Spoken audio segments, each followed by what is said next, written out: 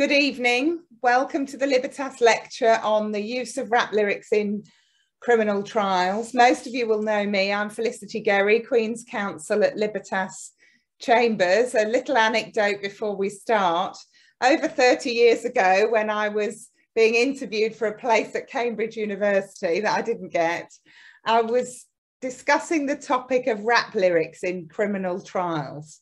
And I really took the view that it had nothing to do with evidence, and it was much more about cultural expression. And I'm pretty shocked that 30 years on, that we've nosedived into this chronic problem in the criminal justice system that the research of Dr Owusu-Bempah is presenting this evening. Abenaa is so excellent on this that I really want you to get to grips with the work that she's done and just think about how timely tonight is. We've had an announcement by the Crown Prosecution Service in the UK that they're going to revise their guidance on the use of, I think they call it drill music, but we'll call it rap lyrics in criminal trials. And hopefully that will be a move for the positive. And we've also got a Senate bill in the United States being led by some senior people in the music profession to exclude artistic expression in the use of evidence in criminal trials. So I'm delighted to introduce Abenaa, Dr Abenaa Owusu-Bempah. I'm hoping in the usual way you can share your slides. And while you're doing that, I'll just explain the format is about 30 minutes of our expert lecture, then about 15 minutes of me giving some practice notes and some case examples of mine, as barristers do. And then we'll have a Q&A. So do get your questions ready for the Q&A session. Thank you. Abenaa, ready to go? Yep, just looking to unmute myself. So thank you very much, and thank you for inviting me to come and talk about my work on the admissibility and use of rap lyrics as evidence in criminal trials. So I'm a scholar of criminal law and evidence at the LSE. I'm also a probably lifelong consumer of rap music.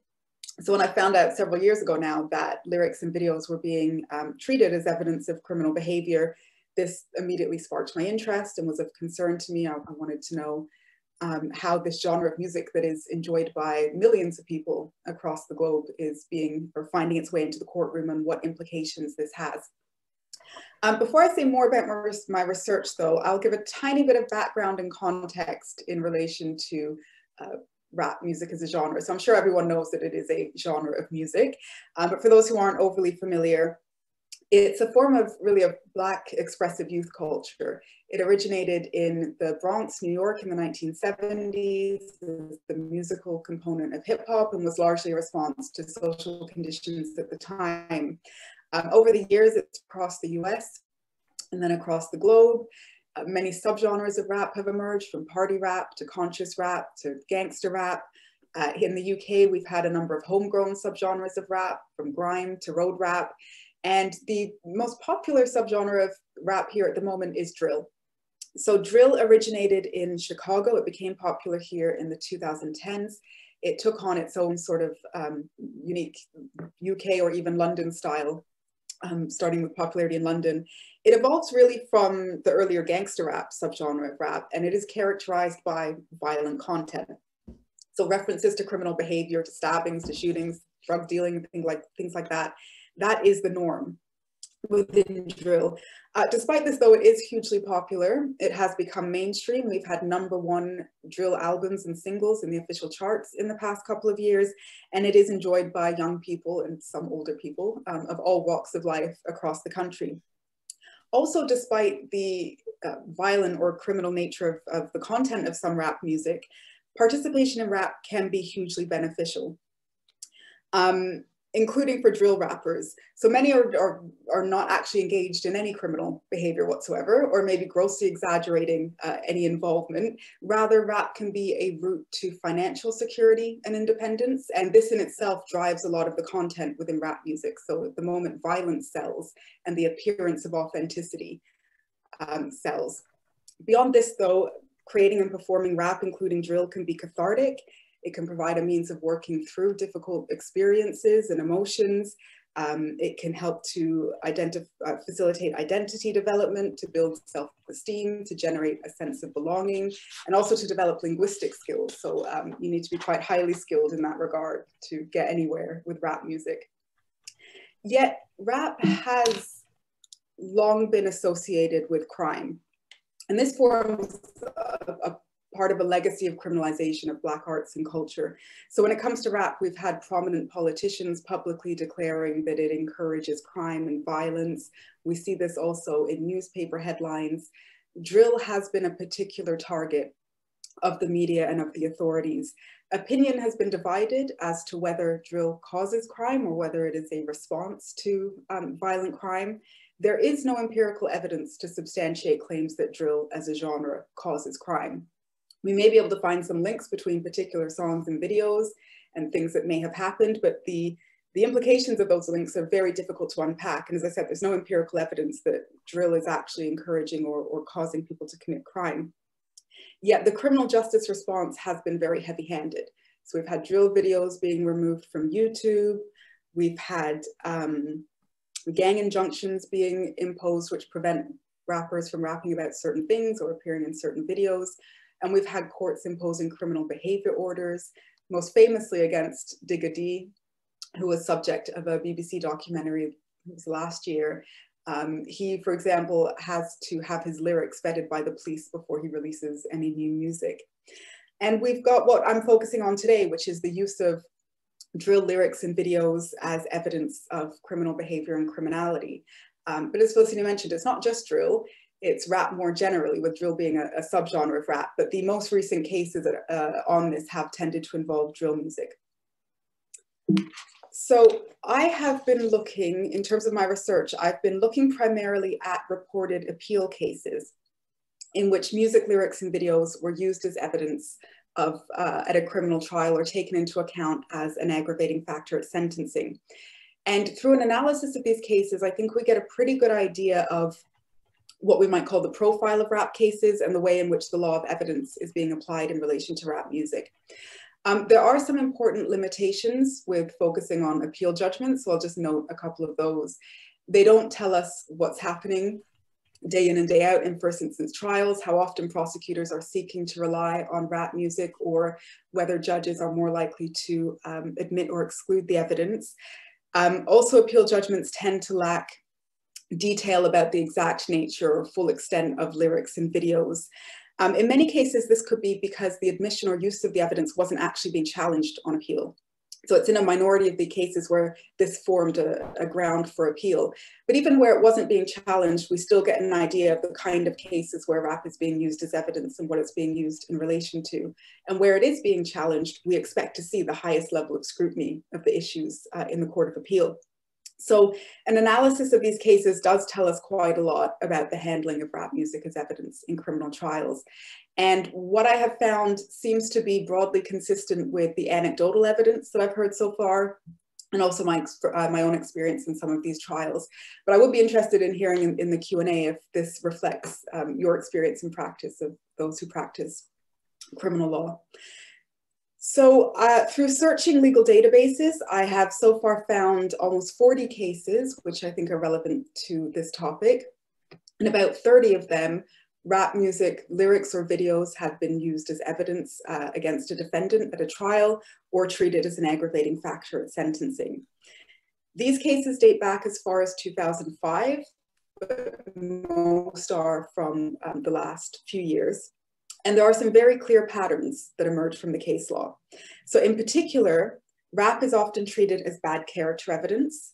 It is used almost exclusively as evidence against young Black boys and men, usually teenagers, in London and some other urban areas. It is used often in cases involving very serious offending, including weapons, lots of firearms offenses, and violence, including homicide offenses. And often these are cases of joint enterprise or secondary liability, where we might see the material being used to link defendants to each other or to the crime, and often are at the same time as evidence of gang involvement to put offenses into a gang's context. And rap is being used in ways which we are not seeing other genres of music or forms of creative expression being used.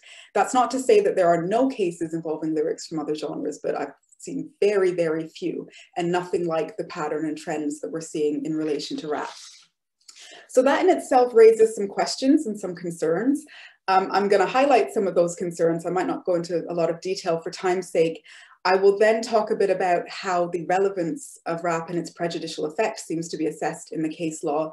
And then I'll say something about where we might be going or where we should be going from here. So the first concern that I have is the categorization of rap as bad character evidence. For those who are lawyers, they will know that bad character evidence is defined in the Criminal Justice Act of 2003 as evidence of or of a disposition towards misconduct.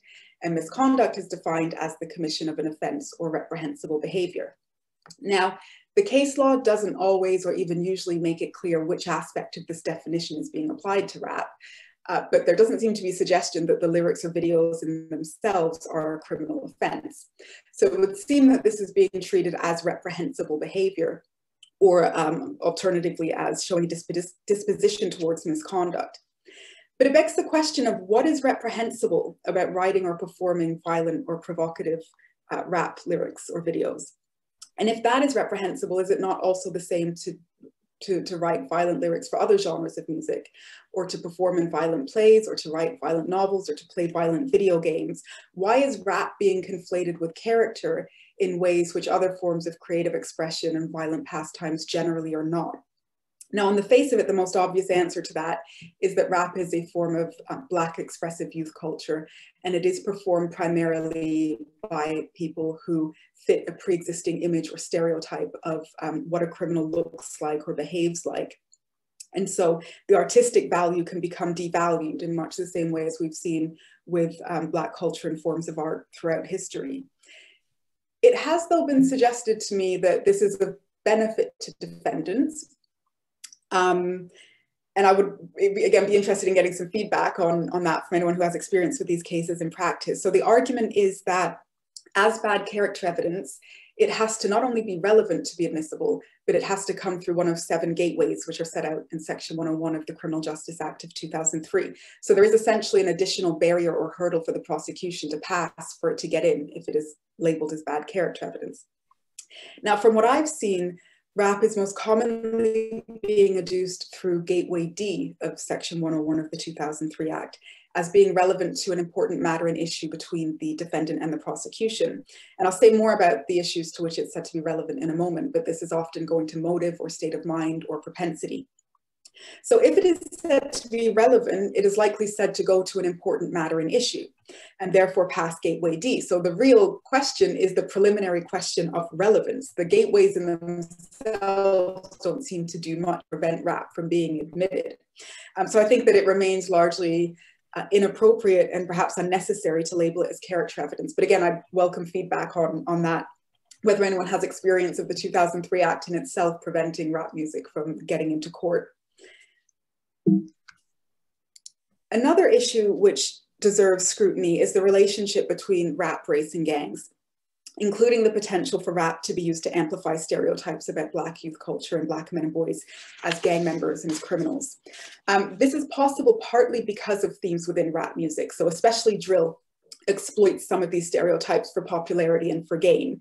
But more importantly and significantly, rap can be used to amplify negative stereotypes because those stereotypes exist within our society. We see it in media representation of Black men and boys in particular. We see it also being reinforced and reproduced throughout the criminal justice system with the overrepresentation of Black people as suspects, as prisoners. So prosecutors can, at least potentially, use rap to help build a case in which Black boys and men fit into this sort of racialized figure of the criminal without having to say that expressly. They look like a criminal, they sound like a criminal, they're rapping about being a criminal, they must be a criminal. And these stereotypes of Black criminality are reinforced through a gang narrative, which we see in many of these cases.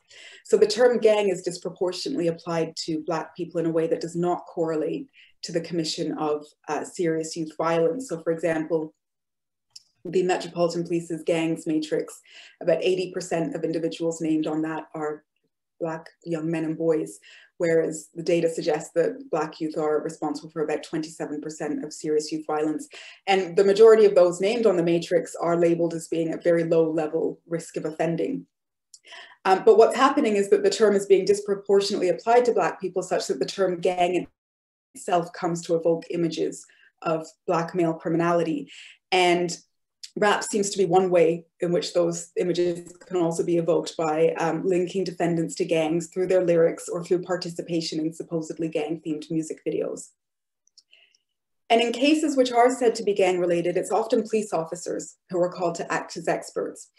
They're often called as gang experts, but in that capacity can be asked to interpret and contextualize these rap lyrics and videos. And so that's another sort of related but separate issue of concern. So questions need to be asked about the qualification of police officers as rap experts, because being an expert on gangs does not in itself make someone an expert on rap, just as being an expert on rap does not make one an expert on gangs. There are also questions to be asked about partiality here. So the organization Justice, they did a report on racial injustice in the youth justice system last year, and they put it quite bluntly in saying that in the context of explaining drill music, the use of police officers as experts amounts to no more than the prosecution calling itself to give evidence. They have little understanding of the culture within which drill is created and how it's made. Now, sometimes we do see linguists being used by prosecutors to interpret rap lyrics. And actually, from what I've seen in more recent cases, whether it be a linguist or a police officer, the interpretation of lyrics isn't necessarily bad. It might be really quite accurate, but what's missing is the context. So there is no denying that drill lyrics in particular portray violence. There's a lot of talk of harming people, of making money in illegal ways. This is usually done in the first person, with rappers striving to appear authentic. The question is, why are they doing this? Is it relevant and reliable evidence of criminality and criminal behavior? So that brings us to the question of how the relevance of rap is being assessed in these cases. So as I'm sure many will know, to be admissible, any item of evidence has to be relevant, meaning that it has to increase or decrease the probability of a contested fact or a matter in issue. And as I've mentioned, rap was often introduced through Gateway D of Section 101 of the Criminal Justice Act of 2003 as being relevant to an important matter and issue between the prosecution and the defense. Although, sort of as a side note, in some cases, it wasn't introduced through Section 101, but rather through Section 98 of that Act as evidence being to do with the alleged facts of the offense. But either way, there were 4/5 key issues to which rap was said to be relevant in the case law. And I'll just outline these and mention a couple of cases. Again, I'm not going to go into great detail for time's sake. But the first issue is motive. So here we can use the case of Sodé as an example. In this case, the defendant had appeared in a music video 2 years before a joint enterprise murder. And that video was adduced as evidence of his gang affiliation, and in turn as evidence of motive for the crime, because it was said to be a gang rival attack. Within the video, he was said to make gestures and remarks which were consistent for a support for a gang. Keeping in mind, I just like to emphasize that this was a 2-year-old video created when he was 14 years old.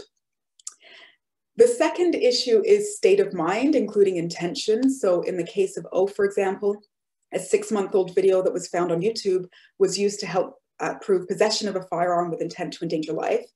According to the judgment, the appellant in the video was rapping with many others and using words which were said to relate to guns and gangs.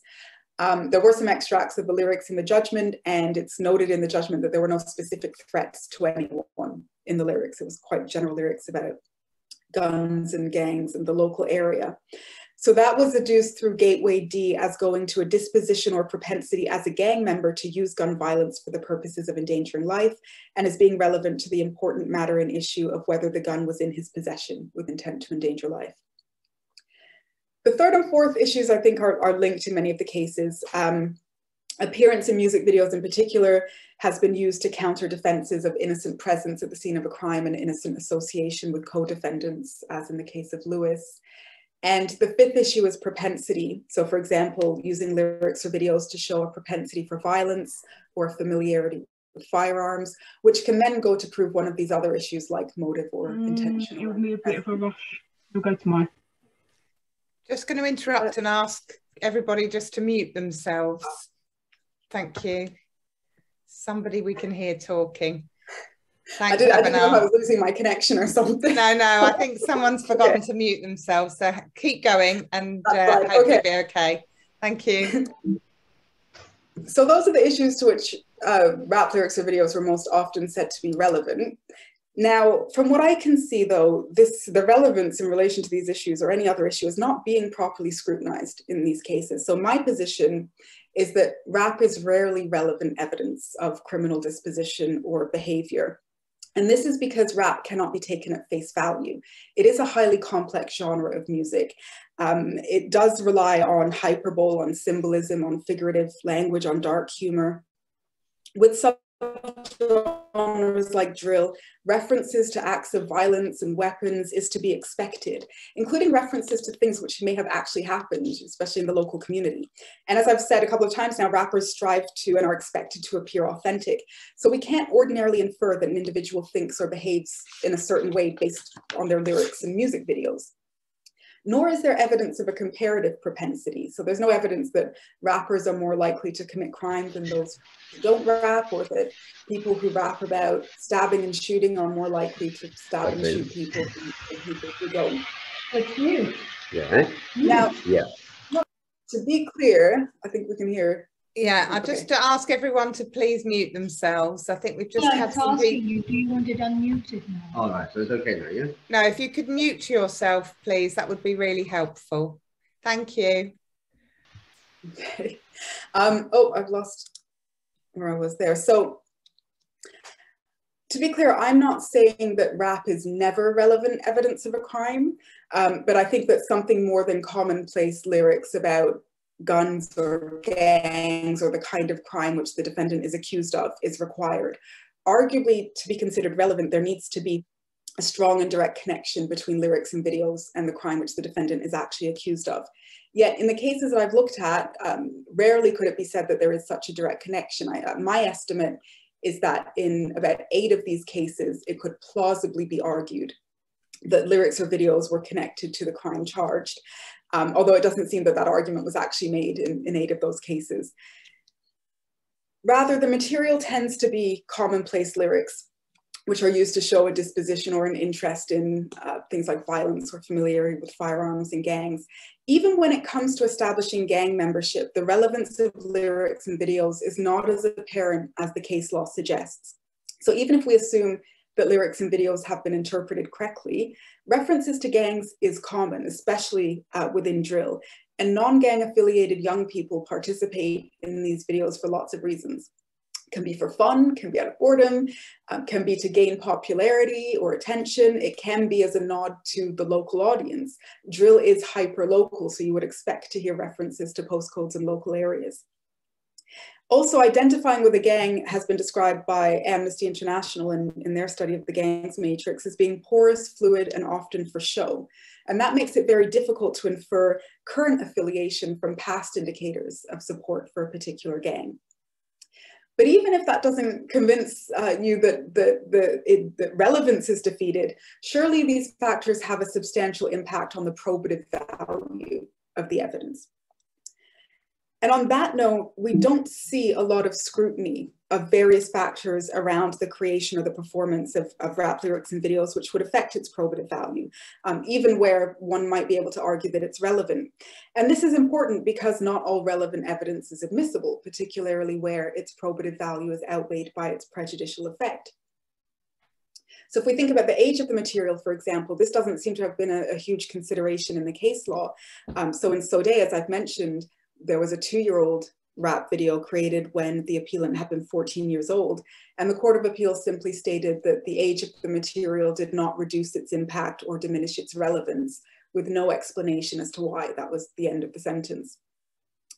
It's also not clear what level of participation is required by defendants in music videos before its contents can be attributed to their character or behavior.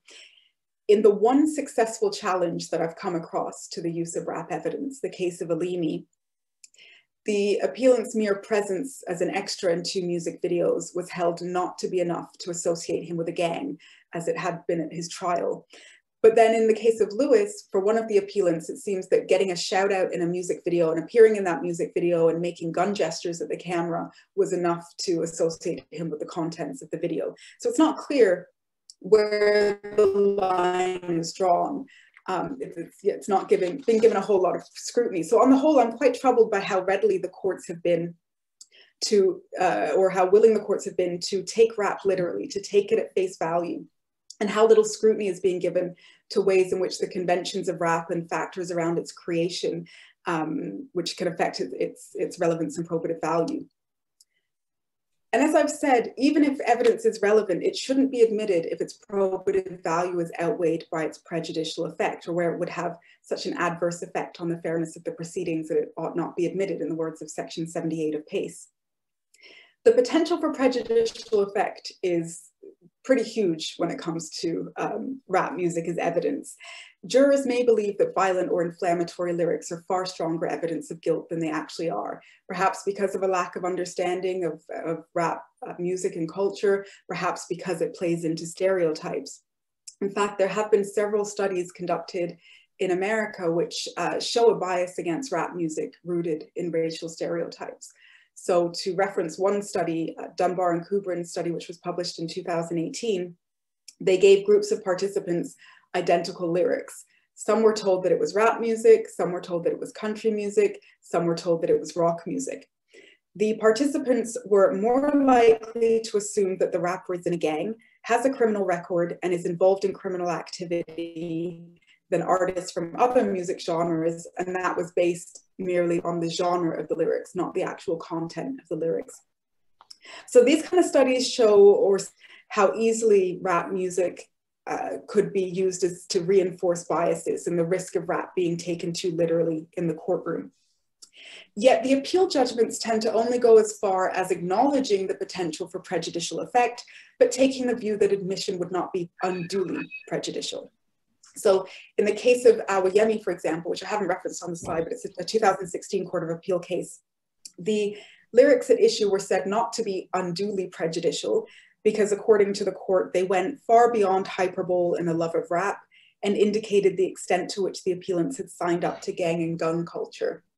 Now, the full transcript of the lyrics is not in the judgment, but there is excerpts, and there wasn't anything that I saw in there to necessarily support that view. But also the extent to which someone has signed up to gun and gang culture, whatever we're taking that to mean, is precisely the kind of thing that you cannot easily deduce from rap lyrics and videos. And yet, on the whole, juries are being trusted to put their emotions aside, to distinguish between fact and fiction, and to attach proper weight to the evidence. They are given directions from the judge, but these are legal directions, and where it's being used as bad character evidence, these will be typical bad character evidence explaining the potential relevance of the evidence, what it's being used in relation to. But the broader cultural context, the artistic conventions, the social influences within the genre are seldom mentioned in these judgments and don't seem to need to form any part of a direction to a jury. So in my view, on the whole, the case law reveals quite an uninformed and worrying approach to assessing the admissibility of rap, especially its relevance and its prejudicial effect. I think from what I'm hearing, there may have been some shift in some first instance cases, especially where the defense are being assisted by an expert to help push back against the admission of rap evidence. But it's clear that a much more consistently rigorous approach to this is needed. So at the very least, I think that relevance needs to be scrutinized from an appropriate and informed viewpoint. And I mean informed on the culture and conventions of rap music. Decisions on admissibility need to take into account a variety of factors which can affect its relevance and probative value, including who wrote any lyrics or created music videos, how connected are they between the actual, or any connections between the actual lyrics and videos and the offense at issue, the age of the material, the role which the defendant played in music videos, keeping in mind, for example, that young people do participate in gang-themed videos for a variety of reasons. whether the lyrics contain information which was not easily accessible to a defendant, and if the prosecution are seeking to rely on particular lyrics or extracts from a song, how does that fit into the song more broadly? Are they being cherry-picked and taken out of context to fit a certain narrative? And even if lyrics are specific and connected enough to the offense to be relevant, exclusion might still be warranted on the basis of prejudicial effect. In fact, this might be one area of evidence law, like, for example, sexual history evidence, where a general exclusionary rule could be justified. So this is a controversial form of evidence. Decision-making can be informed by bias and stereotypes, and there are significant interests at stake in these cases. But formulating a specific test of admissibility or an exclusionary rule is not an easy task. I haven't attempted it so far. We need to find a way to set very sort of meaningful and appropriate and fair boundaries. As was mentioned, the Crown Prosecution Service is working on new guidance on the use of drill as evidence. So we wait and see what comes of that. But in the meantime, there is this proposed bill in New York, which has made its way into the headlines last week because it's receiving support from some very high-profile rappers. So under this bill, evidence of a defendant's creative or artistic expression would be inadmissible unless the prosecution can prove with clear and convincing evidence that 1, it is literal rather than figurative or fictional, 2, that there is a strong factual nexus indicating that the creative expression refers to the facts of the crime alleged, 3, that it is relevant to a fact and issue, and 4, that it has distinct probative value not provided for by other admissible evidence. Interestingly, so this applies to all forms of creative expression, not just rap, but the target is rap music because that is what we are seeing being treated as evidence. But really it's starting from a presumption of inadmissibility and then creating quite a high hurdle for the prosecution to rebut that by proving that the evidence is relevant, that it is actually reliable, and I think key in this, that it is actually necessary for the court to hear this evidence, especially given the potential for prejudicial effect. I think what's really important, though, is that any sort of criteria for admission that may be developed doesn't simply become a tick box exercise, which then gets used to justify the admissibility of evidence. What we need to be focusing on here is a way to keep out irrelevant, unreliable, and or highly prejudicial evidence. And I will stop there. Well, thank you, Abenaa. And you didn't mention, and I will, the publication that's at the bottom of your last slide. If you did, I think it's really important for those of you who are lawyers and have access to the Criminal Law Review. What we've heard today is produced in an excellent article that in the Criminal Law Review on the irrelevance of rap, and does that deep dive into the cases in England and Wales, the particular appeal cases that we've heard something about today. I'm now going to rattle on for a few minutes while you think of the questions that you want to ask our excellent experts. So hang on with us, Abenaa. I'm sure there'll be lots of questions for you. But as always in our sorry to interrupt. Yeah, or you can leave it. I'm not going to use slides, so you're welcome to leave it. I'm sure everybody's very excited to see Jay-Z. But in the meantime, what I always try and do in these lectures is give us a few practice notes or stories from cases that I've been in or that I think might be useful for those of us who are practitioners. So apologies to those of you who are not. But for example, I have a current murder appeal where an old rap video was relied on to suggest gang involvement solely due to the time that that video was uploaded and that some similar bandanas were visible. So it had no link by content to the crime at all. And at the moment, the single judge has refused leave and we're renewing our application for leave to appeal before the full court. And in that appeal, I compared the approach to Tom Jones and Delilah, which might sound silly, but if you think about it, Tom Jones has been singing Delilah for decades. It's actually about a man who kills his unfaithful former partner, who stabs her to death, and that's why Delilah is no more. It's really quite a shocking song. And in the decades that he's been singing that, I'm pretty confident it has never been used as a piece of evidence against a defendant. So it's a good illustration of what we've heard today from our expert. So, but at the moment, those arguments have been rejected. Fortunately, the wonderful Abenaa has published her article in the 2022 edition before we've been heard. So we've relied on her publication in that application to renew. And I'm very hopeful that the full court will give greater consideration to the issues that she's written about. I've got another murder appeal where, or at least ongoing advice on appeal, where a rap video was used to suggest both gang affiliation and suggesting that that was relevant to the issues in the trial, even though that video was made as part of a community project.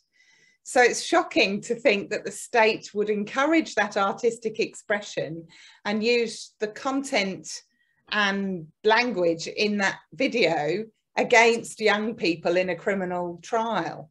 So that's another example of where we really have taken that, we're not thinking about the effect that this evidence seems to have. It appears to have taken that nosedive that I mentioned at the beginning of the session into totally unthinking approach to irrelevant, highly prejudicial evidence. And then I've had two recent trials where, to be fair, some evidence was excluded, but nonetheless, the prosecution then sought to rely on other related evidence. So in one case, relying on a tag that they called a nickname that was actually the young person's name that he used on his PlayStation. And the name was C-Bands, which when I looked it up on a lyrics website, there are literally hundreds of thousands of songs that have the word C-Bands in. It's about an elastic band that goes around money. It's a completely common lyric. And as far as I can tell, not just in rap music.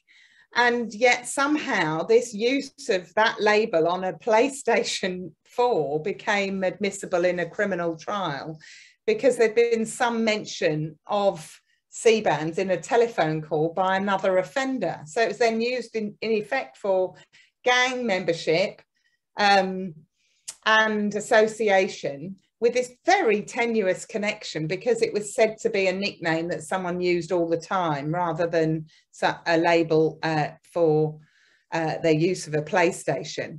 So in my view, it had nothing to do with the alleged killing. Fortunately, that client was acquitted in one of those trials. And in the other trial, there wasn't that use of a tag. The judge did exclude the music evidence altogether. But in the one where the tag went in the closing speech of the prosecution, the prosecutor said, "These people are not normal." And I then had to deliver a defense speech to a jury that was very diverse in a city that was very diverse and say to them, look, you are more diverse than we are. How dare that be said? You may go home to a black husband or a mixed race child or someone who listens to rap music. You may well listen to it yourself. You know, those sorts of speech. I can't remember exactly what I said, but I found it appalling. And I think that really expresses the problematic area in these cases. So we really have to watch what we think as professionals, what we say as professionals, how we approach evidence that we just don't understand, particularly if it's not part of our day-to-day music listening or the genre of music that we choose to download on Spotify. So for practice notes, if you like, I think it's really important to understand and educate yourself about things that you don't necessarily personally engage in. Some of you may do, some of you may not, but understand and educate yourself about these types of evidence that are being used in these, in my view, very unusual ways. I think always object. So much comes out of the discussions in relation to this material that I do think first instance judges are excluding these types of evidence slightly more often than they used to, maybe not as often as they should. And I think part of the problem is the idea that murder can be proved even if the killer can't be identified. So what that really means is we're prosecuting groups of people when we actually have no evidence of who is actually responsible. And we're not looking for meaningful connections. So I always try and submit there's a no case to answer, so we can really review what the actual evidence is against a person at the close of the prosecution case. And when we've got cases on limited evidence, such as patterns of phone calls and music, they're really so weak that, in my view, the judiciary need to really consider whether they should let such cases go to the jury. Often the circumstantial evidence direction is wrongly formulated. 3 out of the 8 of the recent murder trials that I've done, the draft directions did not include the requirement that the evidence has to be capable of rebutting realistic possibilities. So go back and read Kilburn from the 70s. Fortunately, Lord Justice Fulford has mentioned it in a recent case of Bassett, which was a successful, what we might call, joint enterprise appeal. But make sure the direction, at least on circumstantial evidence, is correct. And also, I think there is a bigger question around how we charge people in group violence or group homicide cases, where we might have charged many of them with violent disorder. When someone dies, it does seem now that we're routinely charging that as a group killing when the threshold of assistance and encouragement is so low. And we're going to discuss some of those latter issues in another webinar with our associate member Beatrice Krebs in March on causation and empty nexus. So I think those are some things that I would encourage everyone to think about. Really object, understand what you're objecting to and why, and use the trial as an educative process, because first instance trials judges are engaging, and I'm rather hoping that the Court of Appeal will too. And certainly we have these initial sounds from the Crown Prosecution Service. So I hope those practice notes or stories are useful to you. I'm going to look through the chat to see if we've got any questions. I haven't given the name of the cases because they're all going on. I'm just giving you some ideas. When they're published, you'll know, and I'll tweet about them. But we've got a question in the chat from Patrick. With the long history of hip hop and rap being associated to the delinquency and the penal law biases, should we call for penal justice system reform? Abenaa, what do you think of that? And then if anyone else wants to ask a question, we've got so many of you. Can you put your little emoji hand up, and then I can work out who to go to? Thank you. System reform. I mean, yes, but not just because of this. But I think that this is revealing of a wider problem that we see in the criminal justice system. So two American scholars, Eric Nielsen and Andrea Dennis, who wrote a book on rap on trial from an American perspective, and they write in the book that this is sort of a window into and out of racial disproportionality in the criminal justice system. It both reveals that racial disproportionality and is also a cause of it. And so it's both a cause and a consequence. So yes, I think that this should be something that spurs us towards larger scale reform. I don't know how much more detail you want. Well, I agree. When you think we've got the Lamy report, we've got the work on joint enterprise by Becky and Patrick in relation to race. We've got the understanding now that these gang stereotypes are causing serious prejudice. We know that people are being charged with homicide instead of violent disorder, and we haven't really analysed why. In spontaneous events anyway, we know that rap music is being used, and we know now from the example I've given you that this is now extending out into labelling that kids use on computer games. So I definitely agree. Systemic change, as should be loudly called for. The question is how we go about how we do it, yes. Because like I said, there's been a lot of talk about it. We all know about this, the broader racial disproportionality and biases, but how do we go about actually changing and fixing the system? Well, I think education is part of it, and that's what these sessions, our webinars, are about. But also I make a little bit of a joke about, and I said it to you earlier on before we were recording, that we talk a lot about imposter syndrome. And I've thought about that a lot, and women talk about imposter syndrome. We do feel like imposters sometimes, but I've decided to own that and think, well, I am an imposter. So I'm going to turn up and have these arguments that may not have been had before. And I think as lawyers, that's what we need to do. Is there a fresh argument that we can look at, that we can raise in where we are, whether as an academic or a practitioner, that opens up everybody else's mind to how this is not working? I think we've got some defence solicitors in the group. Graham, it's a great question, and I know you've got some experience in this area. Can we hear you, or do I need to read out what you've put in the chat? Graham Wilkinson. No, you can hear me. You can hear me. Great. Go ahead, Graham. Yeah, I just had sort of, given the lack of sort of cultural understanding within obviously the judiciary, as far as the expert evidence is concerned, who would you suggest would be the relevant expert to go to, I guess, to give an explanation regarding the sort of cultural aspects of obviously drill and grime and that sort of music?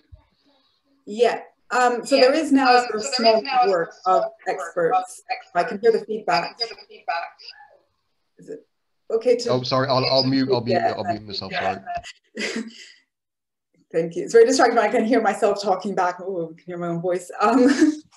But yeah, there is now a small network of people working as experts in these cases, and hopefully a growing network. And it's quite interdisciplinary. So academics who focus either on law or criminology, cultural studies, who have a specialty in things like hip hop culture and Black cultural expression, but also youth workers, industry insiders, rappers themselves. I don't think there's a shortage of who has expertise here. There's probably a question of who the courts will accept as experts.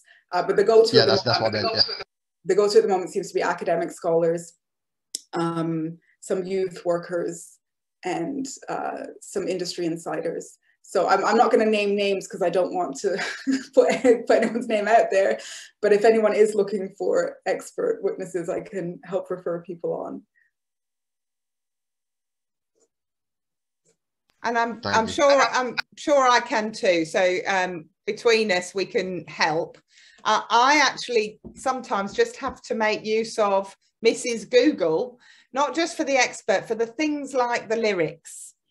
And often you come into a case quite late. So if you're a defence solicitor and you're in early and you're in the police station, and this is something that your client might be questioned about, it's really important to get a handle on the lyrics and what they're actually suggesting. You can have these conversations with the police really early on, and that might inform the Crown Prosecution Service, and they might then inform their prosecutors, because we do have a privileged, largely white male set of silks that tend to prosecute the homicides in which this evidence is used. Obviously, it will be barristers and solicitors in other types of criminal cases, but certainly in the homicide cases that I get involved in, to have everybody early on seeking to understand this stuff and informing the sort of white male privileged bar that tend to prosecute, I'm not saying always, that if they can learn in the way that we are learning, then it makes for a hope that the trial itself will be more balanced, and those applications may not be made at all, that actually decisions are made not to leave it to the judge, but actually not to rely on that evidence. And that's why I'm rather hopeful for the CPS guidance. I think it's good that they're having a public conversation about it, that there's been publicity about that. But in the meantime, our role is not just to represent, but to educate on this topic, because certainly those of you who are here today, A, have an interest, and B, have now listened to Abenaa.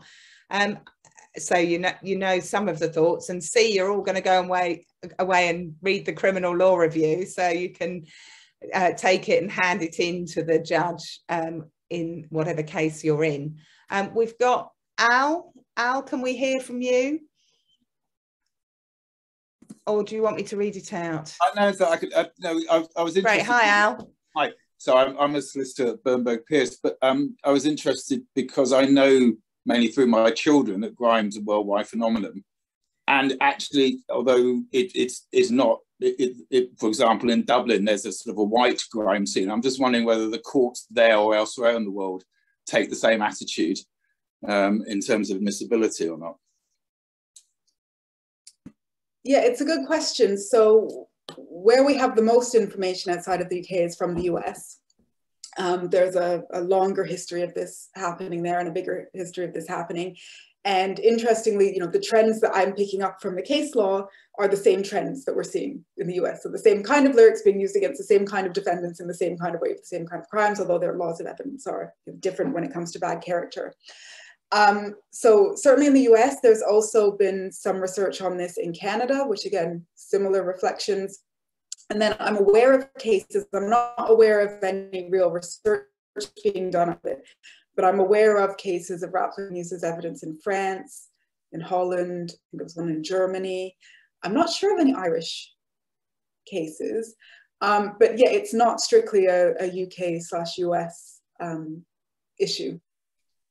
But would you say it follows the same racial biases as it does here? Well, where there is the information, yes. So in the US and Canada here, yes. I don't know enough information about the cases in other jurisdictions to know. I think that certain European countries are less diverse than the UK, so we might be seeing, if and when we're seeing it, we might see it used more against white defendants. But yeah, so I can't answer that because I don't have the knowledge, but where we have a broad enough picture, we do see it being used in particular ways, following particular trends. Well, interestingly, in two of the cases that I've been in, some on one video where there was some music playing in the background. So it wasn't a music video, it was a video of some knives that was admissible. But in the background, some music was playing with some, let's call it pretty hefty lyrics. And the persons in the video and the particular defendant it was said to be relevant to was white. And the judge excluded the music in the background. The video was shown without sound. Now, whether that is an improvement in the approach of judges to music or it was a different approach because that particular defendant was white is a really interesting question, isn't it? But I can say that there's another example of where if you're robust about your challenges to this type of evidence, and it wasn't my client, but I objected to it as well because I didn't want that material before the court. And that was excluded, if you like. The video had to be played without sound. And the other one that it was excluded in, that I told you about, where the label name was still left in, some of the music was excluded, but postcode signs were still used, and a police officer gave evidence of those. But the music was excluded, and on the day that we were having the legal argument, a drill song was #1 in the UK. It was just fantastic. And I think actually, probably the judge was sufficiently informed, highly likely, probably from personal relationships, as we talk about, we've got young people in our own families. I don't know, but I had to say to the judge, look, it's in writing in my submissions, it's #1 in the UK now. So I don't know what's... I'll just add to that, it's I know what song you're talking about, Tion Wayne and Russ Millies, but it's a #1 video where we see postcode signs and we see green bandanas being waved. We see all of these, tropes and conventional things that are happening in drill, which the police are saying, oh, this is evidence of them being in a gang. Yeah, and look, I found out most of that from my client. So the other practice note, and I think it's probably a good place to end, is if this music is being used against your client, you've got a fair bet that your client knows what it's about. And that's your best place to learn. You have to accept that you don't know. You have to look a bit foolish at times. You know, I'm afraid I turn out as middle-aged mum and not quite as cool as I think I am on most days. But I learned enough, and I could look it up, and I could find the lyrics, and I could look up the number one, and I could understand it. And then I could say, well, there's this, what does that mean? Or why is that here? So you have to have that extra conversation with your client. And sometimes your client is the rapper, and it's a terrible thing for the rapper to be prosecuted, and used against them is the evidence of their musical expression. So it's really a hard conversation to have with your clients as well. But I think it's really important, the earlier we can do that, the better, and the more we learn, and the more we read about the expertise of Dr Owusu-Bempah, who's given us her excellent presentation tonight. I can see the comment by Alan in the chat. Thank you, Alan. And I'm so grateful that so many of you turned up. I think at its height we had 80 attendees tonight. So thank you very much for attending. We've got more lectures and webinars to come, and we follow up with our newsletter. Do get in touch if you want any assistance with these types of cases. Of course, at Libertas, we're always keen to help, and I'm always keen to chat about these issues. Abenaa is at LSE. I'm sure she'll give you the benefit of her expertise in a case. If you need her, or both of us will help you find someone to assist, so that we can help in individual cases, but also all contribute to greater change. So Abenaa, one last thank you to you. Thank you so much for coming and for giving us the benefit of your expertise. And go away and read her article in the Criminal Law Review this month. Thank you. Thank you very much. Take care. Keep safe and well, everyone. Bye-bye.